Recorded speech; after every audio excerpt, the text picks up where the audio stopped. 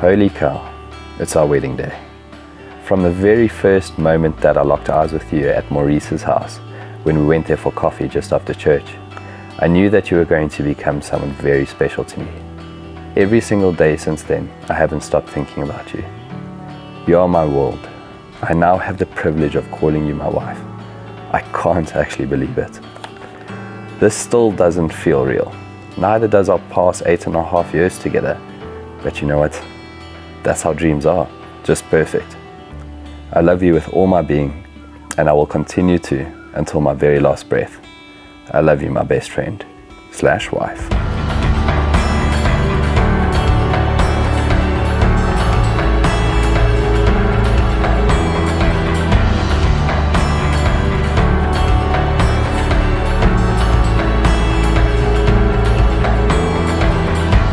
Dear Gav, today is the day I've dreamt of, wished for, and prayed for. When I first met you at church around 9 years ago, I really hoped that you would be the one.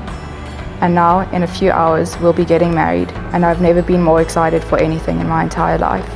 You have grown so much since we first met, and I could not be more proud of the man you have become. You have shown me what true strength is, and what it means to be treated like a princess.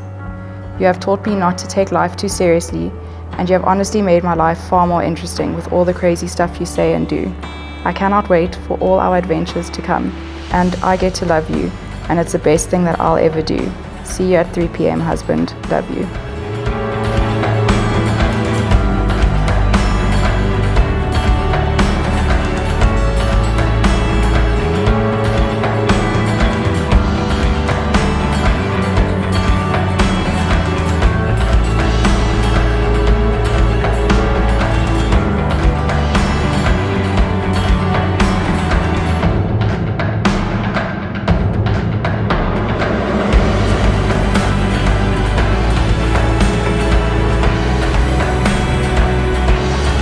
Ladies and gentlemen, before they kiss, I present to you Gavin and Lindsay, husband and wife.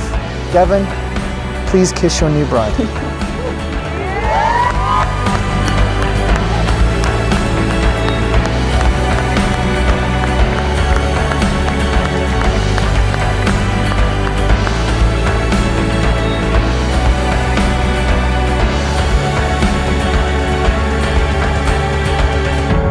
When I met Lindsay 8.5 years ago, it was just after a church evening. The first sort of proper interaction we had where a sort of attraction started building was when I was doing drama at school. Lindsay was also involved in her house plays at the time, and she needed a little bit of help with the script.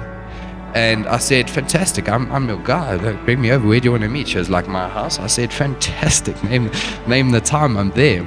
And we ended up spending the entire afternoon enjoying Graham's kitchen, baking brownies and just speaking absolute rubbish to each other. And I think it was my first sort of interaction with Lindsay where I knew this was someone special.